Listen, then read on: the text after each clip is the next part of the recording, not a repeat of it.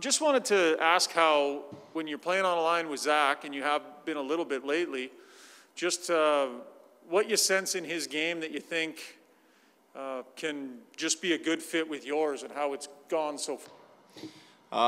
Well, right away, I think his ability to read the play. He's a really smart player out there, so it makes things easier. He's always in the right position.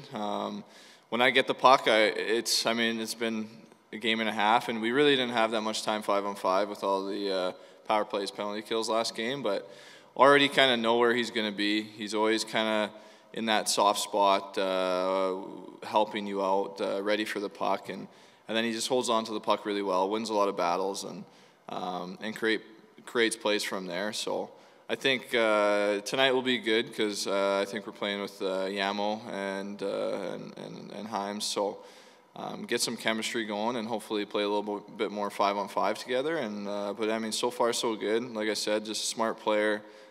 He's always working and always winning battles. It looks like you're going to play all three phases with him. I mean, you'll spend some time 5-on-5 together. You're going to be a penalty-killing duo, and he's in front of the net on the power play. Like, talk about a piece that's been added that affects all portions of the game that you're going to see a lot of. For sure. He's a versatile guy. He's got a lot of skill, can be on the power play, and I think just his hard work, his ability to read situations is why he can be such an effective penalty killer. I know playing against him when he was in Toronto, he was a tough guy to play against on the penalty kill because he's always working. He's knocking passes down and doesn't give you anything easy. So for me, it looks like at least we've been partners so far out there on the penalty kill. So it's been good so far. We've been able to read off each other, and I mean, obviously we'll grow that as we go along here. But yeah, I mean, he's a huge addition for us, and like you said, he's playing 5-on-5 penalty kill power play. So I mean, you get a guy like that. That's a big addition for our team.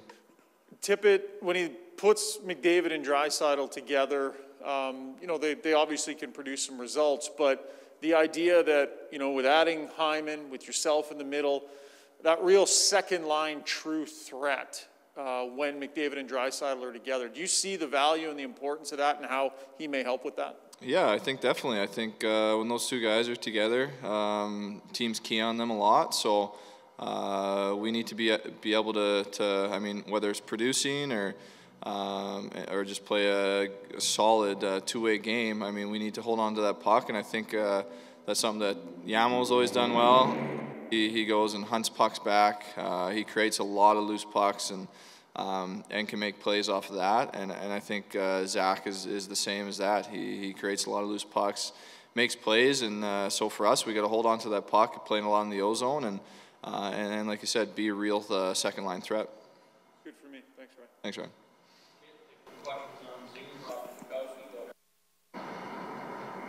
Hi, Ryan. Heading into the last game of the preseason here, I guess 8 games goes by pretty fast.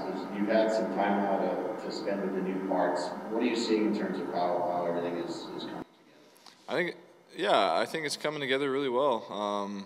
Obviously, preseason is a bit of a different animal, but I think you can really build your game in the preseason. So, I mean, we talked a bit about Hymes, but I think everybody, Keith or Cease, Fogues, I mean, Derek Ryan, I mean, these guys are coming in and making huge impacts right away, and that Rhino and Fogues and Cass, I mean, that line, especially I think you saw last game, I mean, that's such an effective line for us. I mean, they're hard to play against. They have skill to create offense and hold on to that puck down low, and I mean, hopefully Cass is all right, but I think that line can be hugely effective for us. But like I said, I think all those pieces are really coming together, and everybody's gelled really well so far.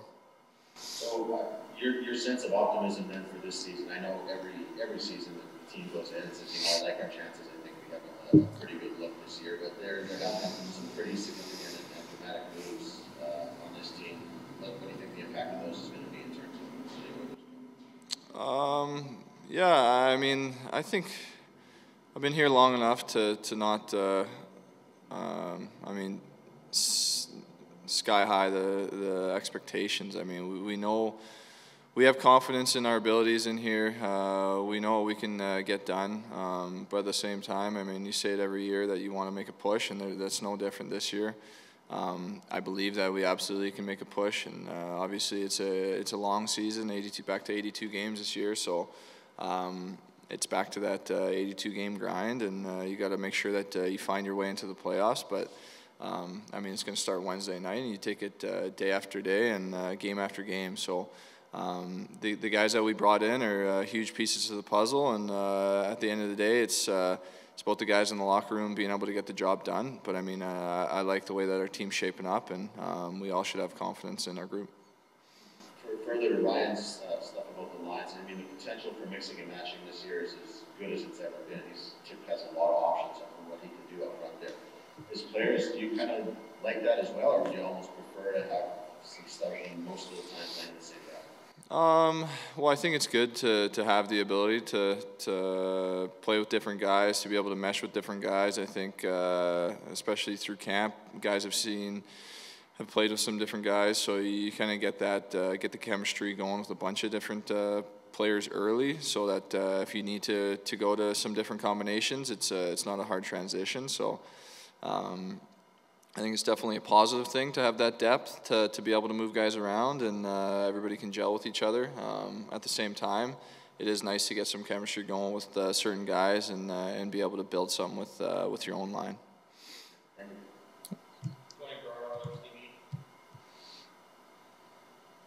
Hey Ryan, just one question for me. I know it's a game day, so I don't want to get too far ahead of ourselves, but I'm not sure if we'll be able to speak to you before Wednesday. It's your 11th season, beginning on Wednesday. Does it feel like your 11th?